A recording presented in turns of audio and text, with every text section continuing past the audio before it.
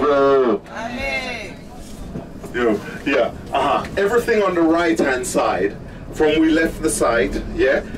If you look the other way after the site, where it goes down the hill, the land starts there, and it's everything on the right hand side of the road till we get up, and I'll show you where it branches off away from the road, yeah. And I'll show you where it ends. So, like the area where I was saying there were 3 cul-de-sacs that I wasn't interested in doing just now, are these 3 that we've just passed there, because there's some engineering work to be done by there.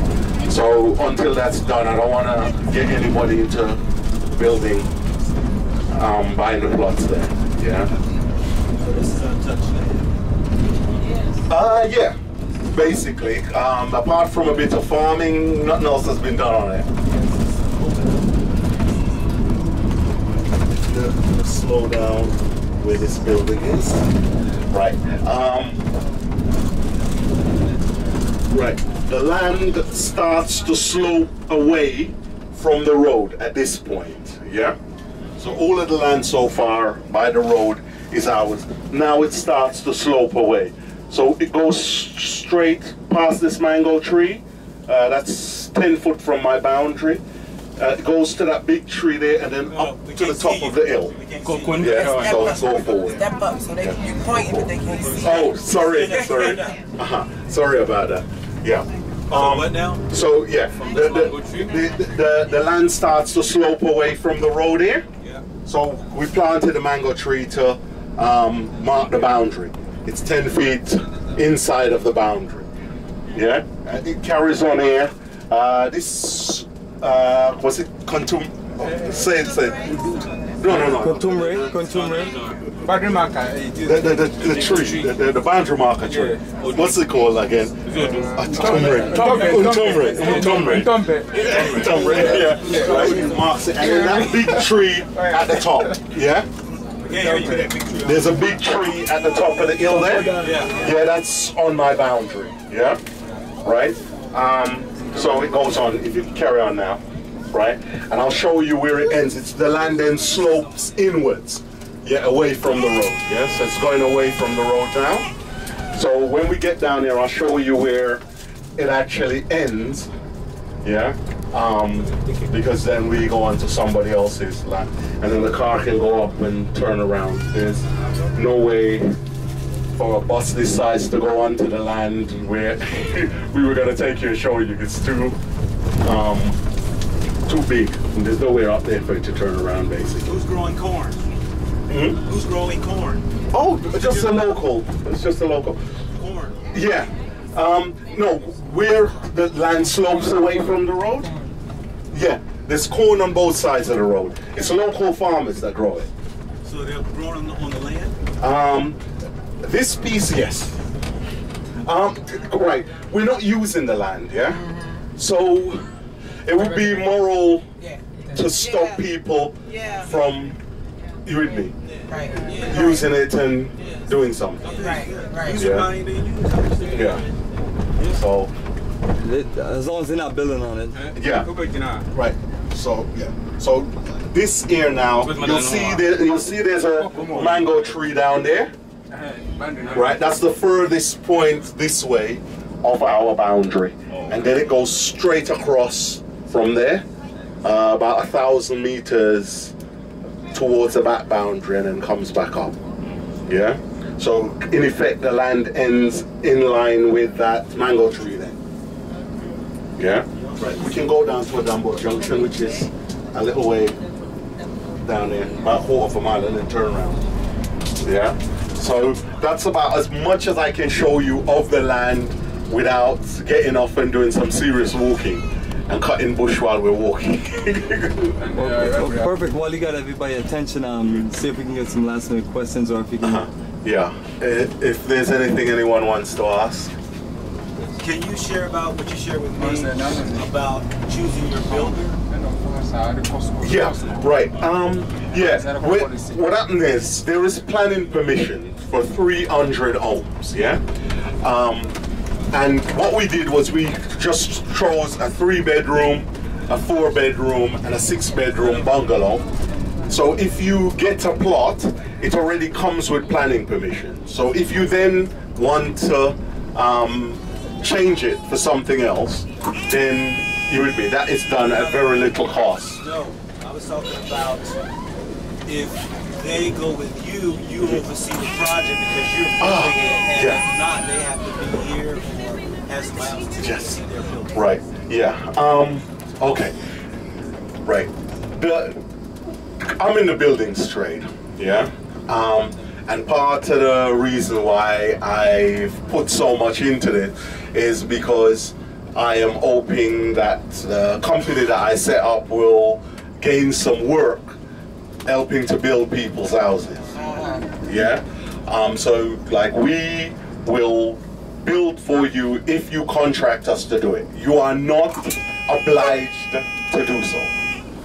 You can choose whoever you want. But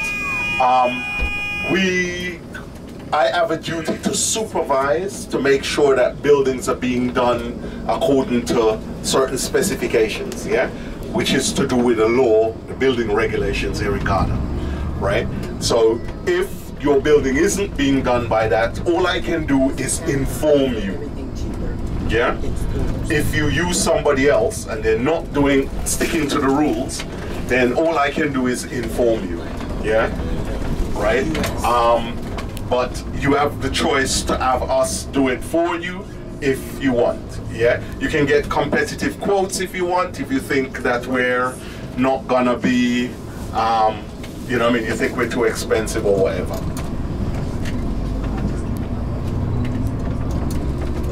Any other questions? Yes. You said it's water right over here somewhere? What's that? You said rivers and waters over here? Right. There's streams on the land. Yeah. That water There's some streams. Yeah. And you get ponds of water that collect because people have tampered with the streams by winding sand. Right. So you get puddles of water that collect, but it's not. It's just because it's been raining all this dry season why there's water there. Normally there wouldn't be.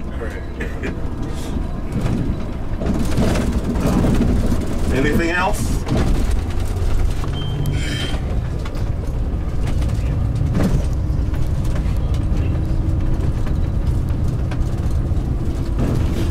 If you can just break down the financial aspect of the plot. Start to finish on a 3-bedroom bungalow.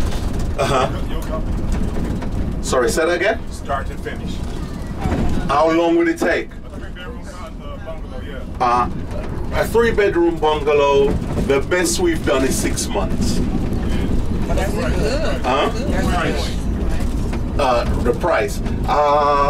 What I've got is about 24,000 pounds.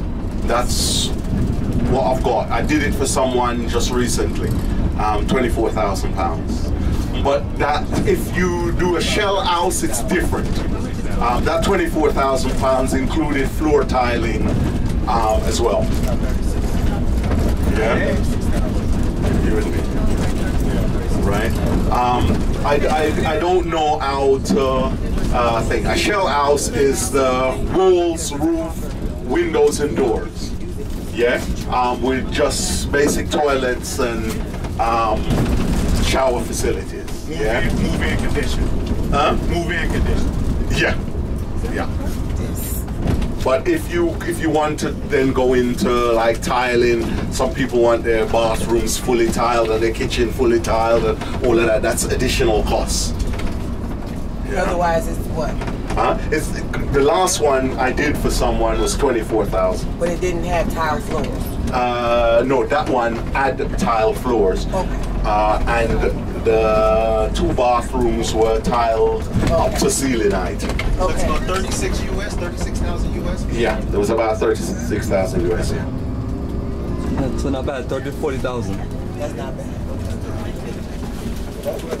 To build a house, that's not bad. What you do, how you feel? It's really good. sometimes it's the choices of things that you ask to be put into the house that pushes up the price. Yeah. Oh, by the way, this village is also part of the land. Oh, that's what I meant to ask, yeah. Yeah, it's also part of the land. So those are the people that's farming? Huh? The vacant, the empty spaces, those are the ones that are doing farming? Yeah, some of the people there.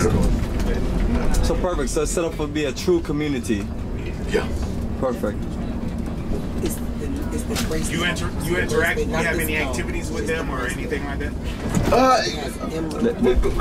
Their children come to the school. Right.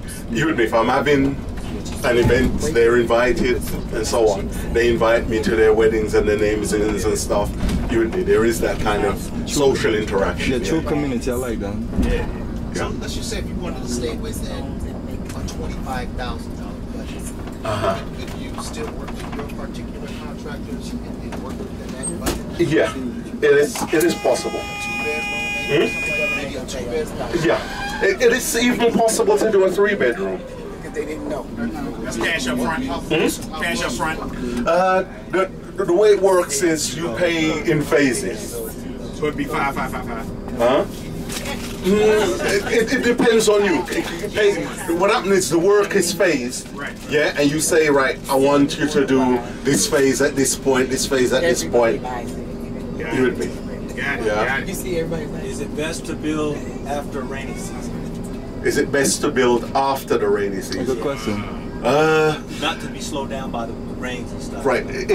In the rainy season, it is better to be digging foundations. Okay, yeah. It's softer, right? That foundation. Yeah, but it's not just that. If there are going to be problems with clay and stuff, you want to find out when you're digging it. Yeah. You don't want to dig in dry season and you don't know and you've built on top of clay. Good point. Yeah. That makes sense. What about flooding? Right. That. Okay. Yeah, that's part of what I'm talking. We spent $250,000 US making sure that this place drains. There's one piece that we haven't done, which is the last phase of the cul-de-sacs. We haven't done it yet. Yeah, but we spent that money knowing that in the end we'll get it back. Yeah, or our children or grandchildren will get it back. But we did it because it needed to be done. Yeah. So, like, we've drained the site. Yeah. Nice. Watching for the time. Yeah. So there's a lot of things that's been done that hasn't been seen yet, apart from the workers who are doing it, even local people. That even if I walk you through, I can show you the signs that we did the work. But unless you're gonna dig up the ground and go down to find out what we did, you wouldn't naturally see it. But it was to make sure that when we gave people within the cul-de-sacs, they were never going to suffer from flooding. Perfect. So land is ready for people to move, ready for people to start building. What did you say about that? Sorry, say that again? For other contractors, you don't oversee it. I think who's that? Are they just... Yeah, if you get your own contractor, yeah, you're responsible for them. Yeah. The only thing is, I will watch out for code violations. That's the way you say it in the US. Right. I will watch out for code violations, and I will inform you of that. But I won't be able to stop them because they're not working for me. They're working for you. So all I can do is inform you that, oh, they're doing this or they're doing that. Yeah. Perfect. Appreciate everything, brother. Absolutely. Yeah. Thanks a lot for coming and safe journey back. And please, I'm begging. Even if you don't come here, so, yeah? Don't let Babylon swallow your back. You hear me? All right? Even if you don't come here, so, yeah? Don't make it swallow your back. Over the years, I've seen too many of my brothers and sisters come and they're enthusiastic, they go away, and Babylon just and suck them in. Suck them right back in. Yeah. So I'm begging, please. Yeah. The more of us that reach freedom, the better I feel. Especially in the long run. Yes, sir. Yes. Thank you very much. Yeah? All right then, yeah? Safe journeys. It was nice meeting you all. You all hear from me, yeah? Yes.